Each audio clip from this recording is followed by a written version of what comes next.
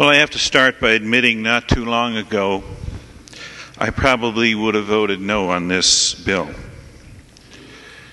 But in the past, there have been a couple things that have changed my mind on this. The first one is in the last 10 years, I've had conversations with hundreds, and I guess now it's in the thousands of people about this issue. And in 99.9% of the time, the people that are opposed to gay marriage, at some point in their discussion, they always say, "My Bible says." And so if this is the reason or the rationale for being opposed to this or for why this law is currently in place, the question that keeps going through my mind over and over again is, do we as a society have the right to impose our religious beliefs on somebody else? A right that I have taken for granted, and most of the people in this room have taken for granted since the day we realized what the opposite sex is.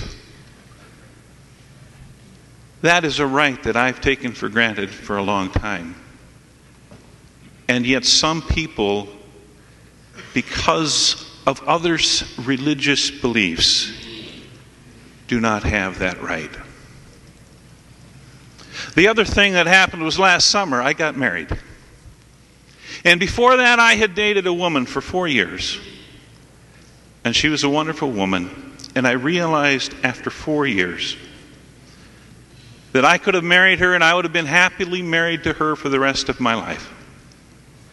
But I also realized I could be happy without her.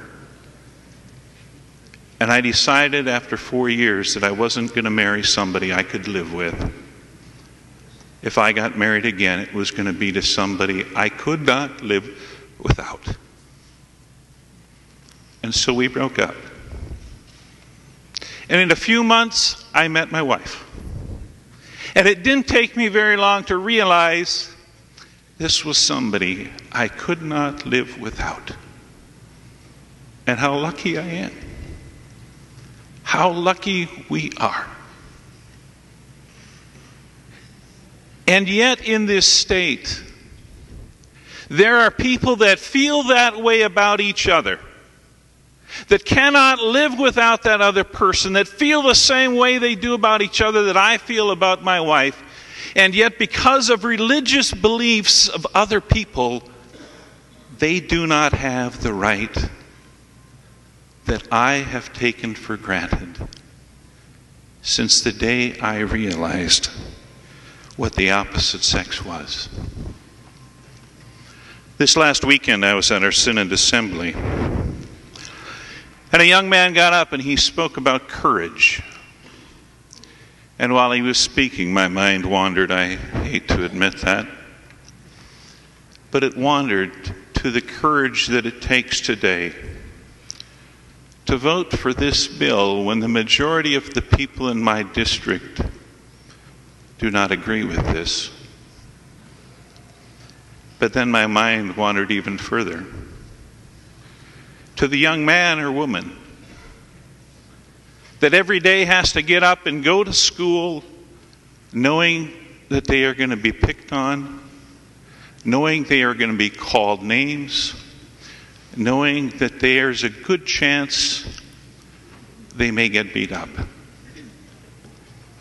because they are who God made them to be.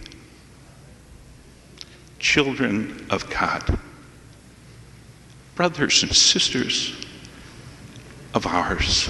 Children of God. And yet they do not have the same rights that we do. And so today we have the opportunity